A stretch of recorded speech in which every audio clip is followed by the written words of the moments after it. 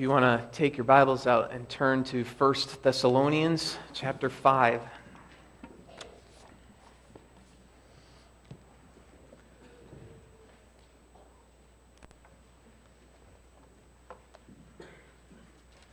First Thessalonians chapter 5. We're going to start at verse 12. Now we ask you, brothers, to respect those who work hard among you, who are over you in the Lord, and who admonish you. Hold them in the highest regard and love because of their work. Live in peace with each other. And we urge you, brothers, warn those who are idle, encourage the timid, help the weak, be patient with everyone. Make sure that nobody pays back wrong for wrong, but always try to be kind to each other and to everyone else. Be joyful always. Pray continually. Give thanks in all circumstances, for this is God's will for you in Christ Jesus. Do not put out the Spirit's fire. Do not treat prophecies with contempt. Test everything. Hold on to the good. Avoid every kind of evil. May God Himself, the God of peace, sanctify you through and through. May your whole spirit, soul, and body be kept blameless at the coming of our Lord Jesus Christ. The one who calls you is faithful, and He will do it. Brothers, pray for us. Greet all the brothers with a holy kiss. I charge you before the Lord to have this letter read to all the brothers. The grace of our Lord Jesus Christ be with you.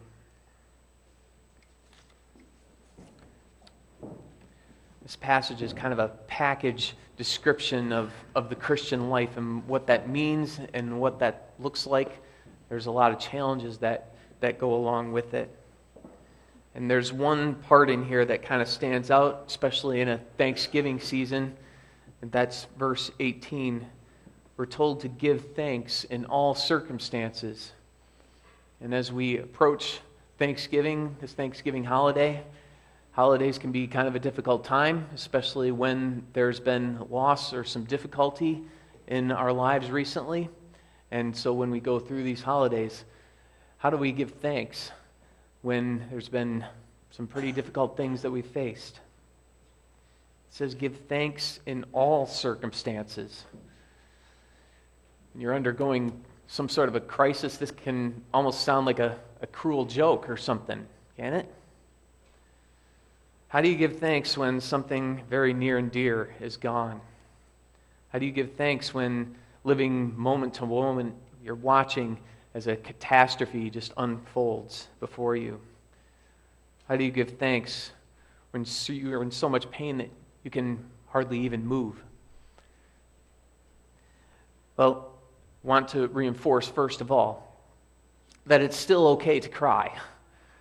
Just because we're Christians doesn't mean that nothing sad ever happens to us. We can cry and we can mourn and we can grieve. That doesn't mean we're not Christians. It doesn't mean that we don't have faith. We're not forbidden to mourn. In fact, just in the chapter beforehand here, it says in chapter 4, verse 13, brothers, we do not want you to be ignorant of those who fall asleep. They're talking about death. Or to grieve like the rest of men who have no hope. It doesn't say that you're not allowed to grieve. It says we grieve differently. We still grieve, but we do so in a different way. It's okay to cry, but Christian mourning is very different from that of other people. When you're Christian, when you have your faith in Jesus Christ, grieving and mourning and loss takes on a whole different character. And our attitudes toward adversity and difficulty should be distinct from the rest of the world. We should be standing out, really, because of what Christ is and what He has done for us. So, like in other worldviews that are not Christian, grieving and loss kind of takes a different character. In Hinduism or Buddhism, if you have difficult circumstances, that means it's karma. Karma is at work, and if some bad things happen to you, you deserve it. You must have done something in some previous life that earned you or merited you this bad circumstance. And so in certain countries, when people get in a car accident on the side of the road, People don't stop to help. They'll stop to pillage and to steal. Because if you've had a car accident, you must have done something bad to deserve it. Or if you're a secular person, if you just don't believe in God at all, difficult circumstances are somebody else's fault. It's never your fault.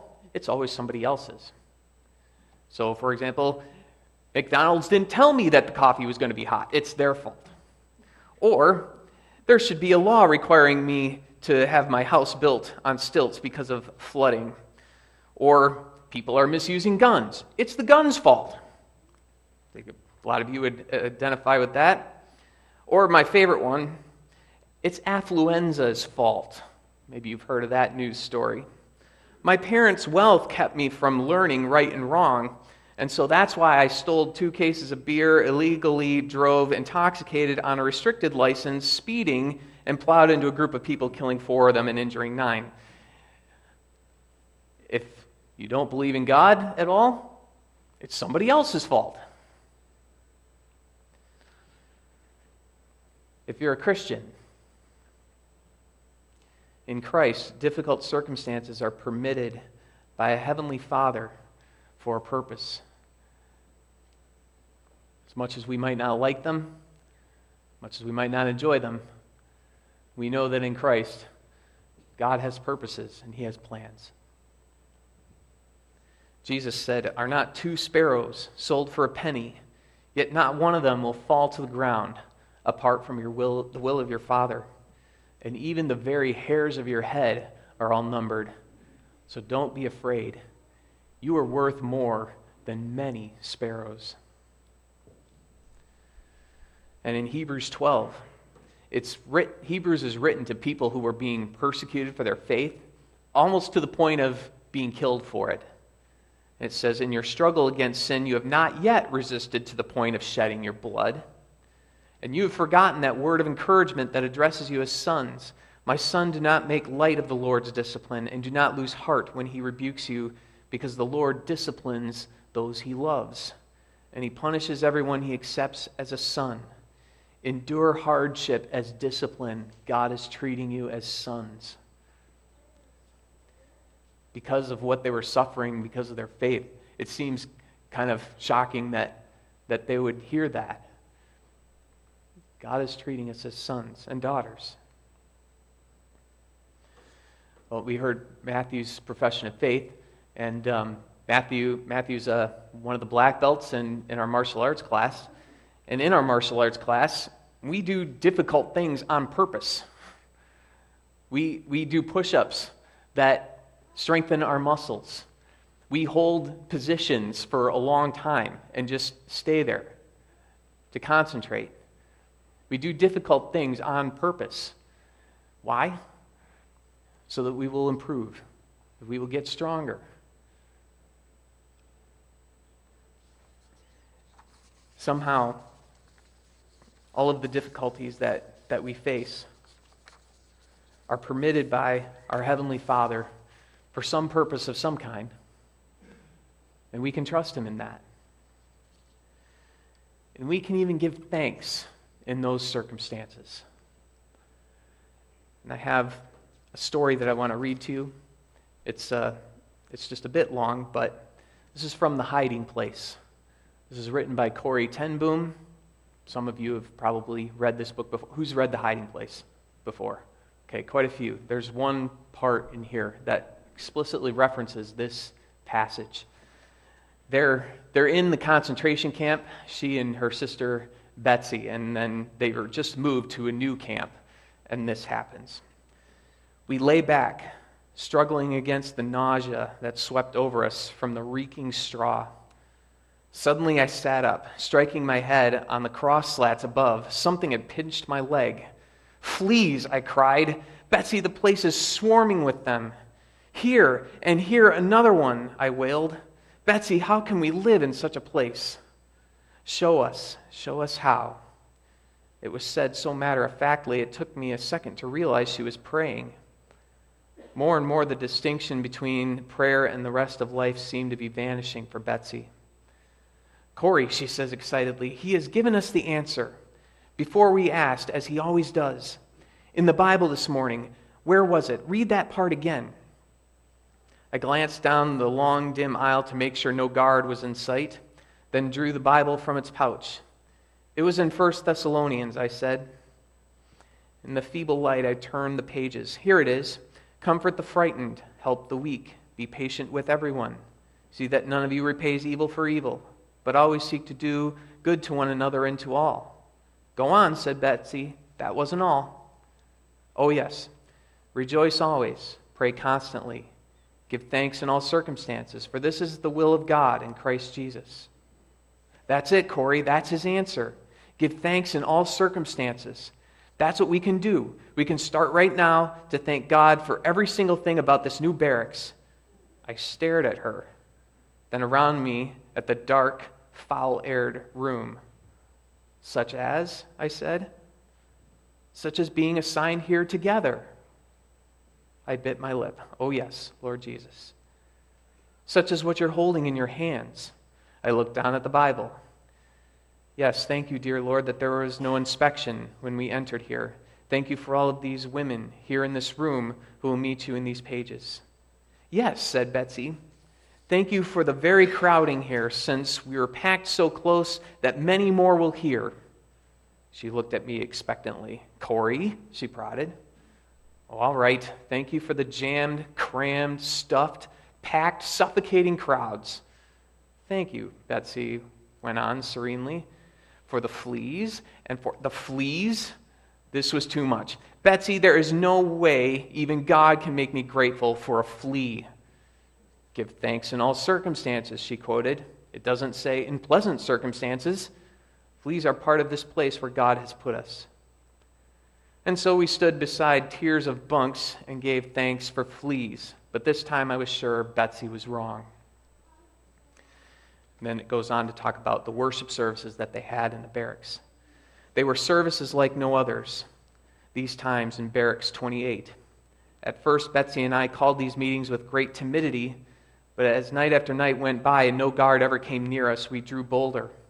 So many now wanted to join us that we had held a second service after evening roll call. We were under rigid surveillance, guards in their warm wool capes marching constantly up and down. It was the same in the center room of the barracks, half a dozen guards or camp police always present, yet in the large dormitory room, there was almost no supervision at all. We did not understand it. One evening I got back to the barracks late from a wood-gathering foray outside the walls. A light snow lay on the ground, and it was hard to find the sticks and twigs with which a small stove was to be kept going in each room. Betsy was waiting for me as always so that we could wait through the food line together, her eyes twinkling. You're looking extraordinarily pleased with yourself, I told her. You know, we have never understood why we had so much freedom in the big room, she said. Well, I found out. That afternoon, she said, there'd been confusion in her knitting group about sock sizes, and they'd asked the supervisor to come and settle it. But she wouldn't. She wouldn't step through the door, and neither would the guards. And do you know why? Betsy could not keep the triumph from her voice. Because of the fleas. That's what she said. That place is crawling with fleas. My mind rushed back to our first hour in this place. I remembered Betsy's bowed head, remembered her thanks to God for creatures I could see no use for.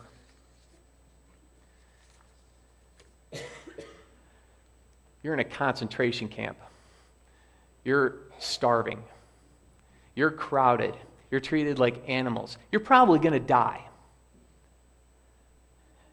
And here is somebody who found something to be thankful for, many things to be thankful for, even in those circumstances, even for fleas. Truth is stranger than fiction, isn't it? If this were made up, it wouldn't be very believable even. But that really happened.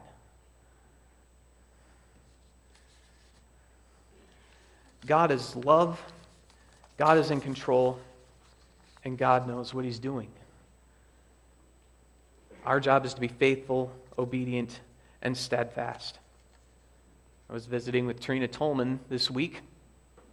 And she's had her fair share of adversity. She's lost her husband to cancer and her son to cancer, and now she's has a broken knee for the third time in 3 years. And I was trying to empathize with her and saying, that must be really tough, that what you're going through right now. And she said, well, everything happens for a reason. She said it very confidently, almost like she was reminding me of that. Don't underestimate that. Everything happens for a reason.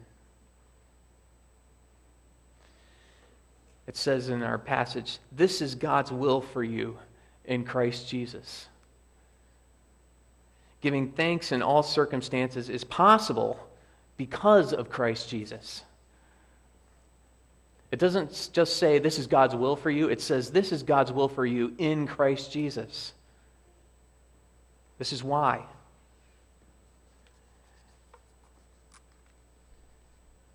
Through Jesus, therefore, let us continually offer to God a sacrifice of praise, the fruit of lips that confess His name.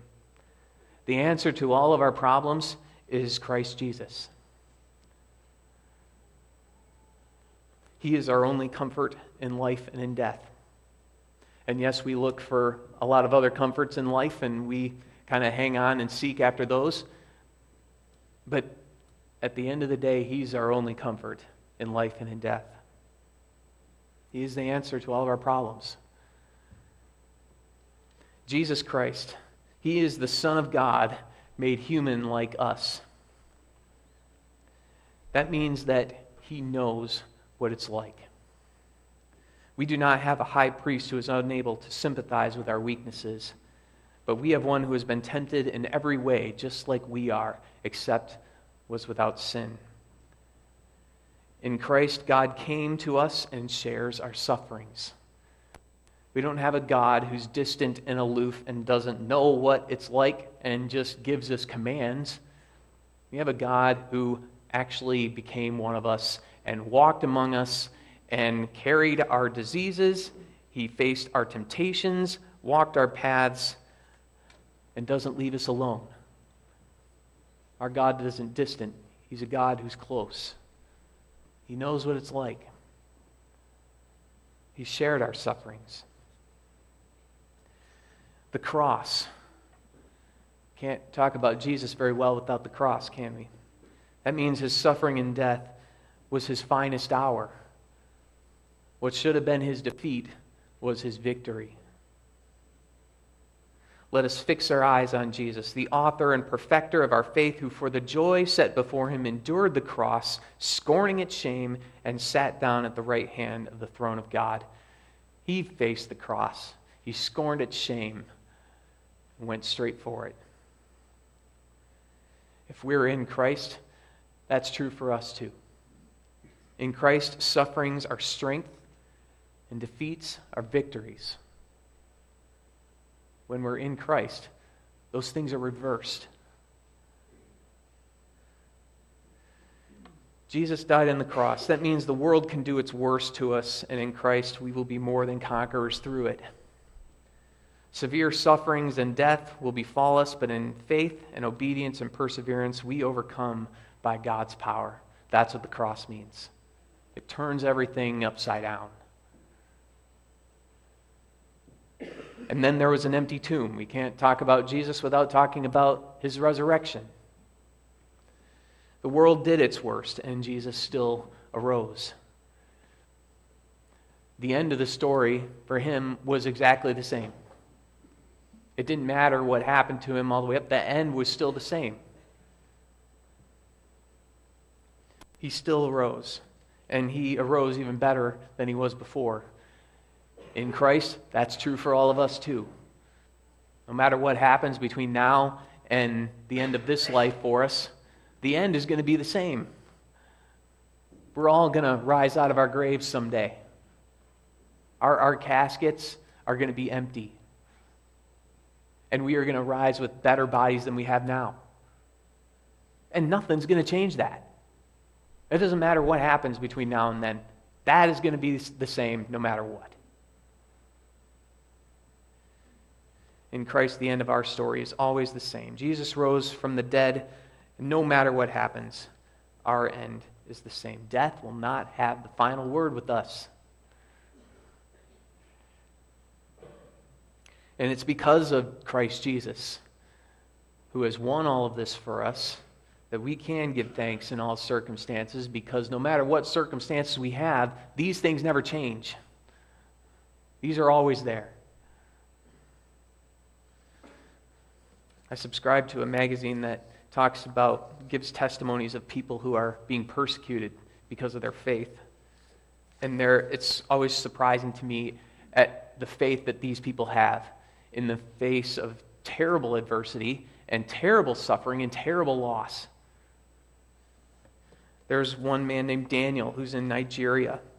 His wife died because Boko Haram surrounded his home and wouldn't let her out for treatment.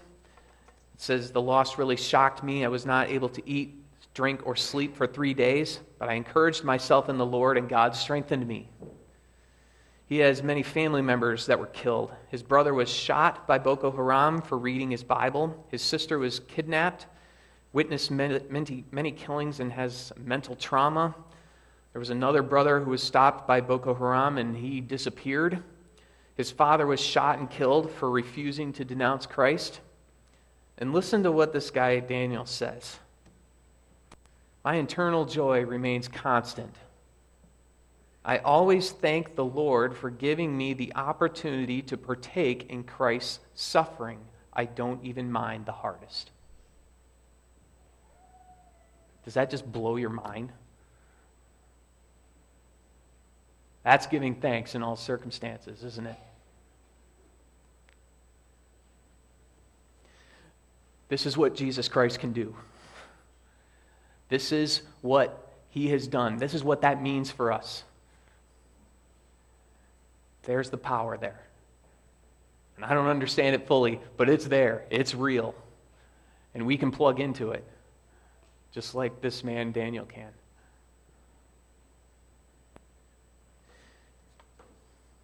Nothing can take us from the eternal treasure that is Jesus Christ.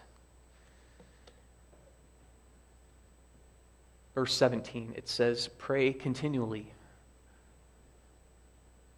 When gratitude escapes you, turn to prayer. Turn to prayer. There will be times when we will be overwhelmed with sadness and be discouraged, when we will be worried, overwhelmed with stress, and so forth. There will be times like that. When gratitude escapes us, prayer is what we turn to. If you have no faith left in you at all, you can still pray. And like Betsy in that concentration camp, the distinction between prayer and the rest of life disappears. We can always pray. Look at the screen here with me and let's answer the question together. Why do Christians need to pray?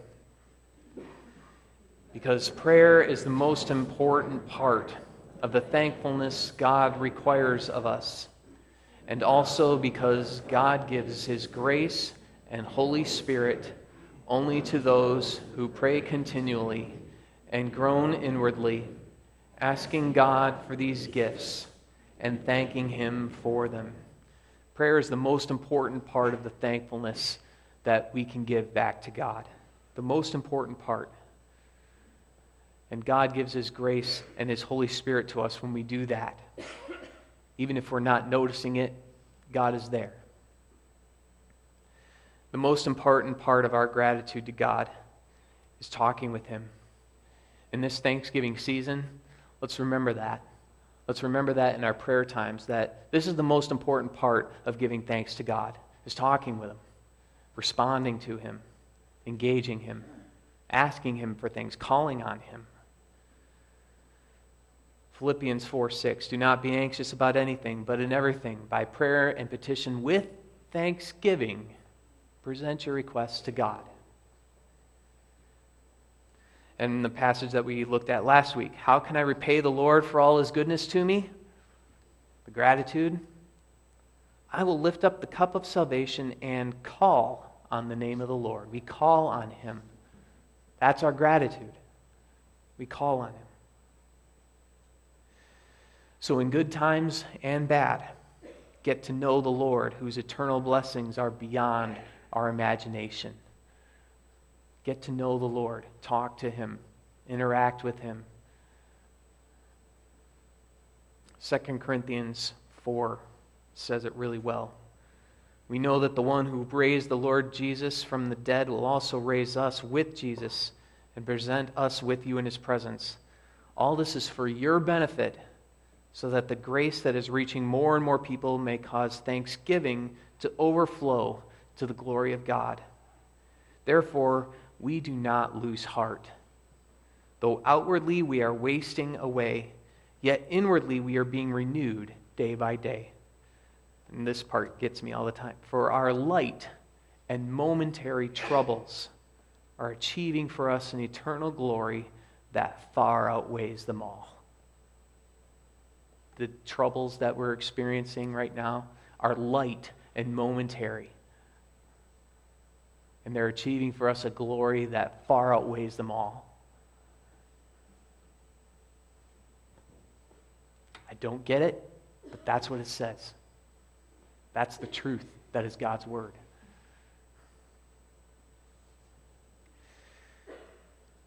In every prayer, in every circumstance, give thanks for Jesus Christ. Give thanks for him. Because no matter what else is going on in your life, even if you're in a concentration camp and you're looking at death, he walks with us in our troubles. He gives us victory, and he gives us a guaranteed end that's even better than anything here. That's what he does for us. Let's bow our heads and let's pray and give thanks. Lord God in heaven, thank you for being our God. Thank you for Jesus Christ and the gift that he is. Thank you for forgiveness of sins, for his death on the cross, for his resurrection. And Lord, as we celebrate in Christmas in a month's time, Lord, that he even walked among us and was one of us. He knows what it's like. Please don't leave us alone in our troubles and in our sufferings. Remind us, Lord, that you walk with us in them. And Lord, help us to always give you thanks for all that you've done. In the name of Jesus Christ. Amen.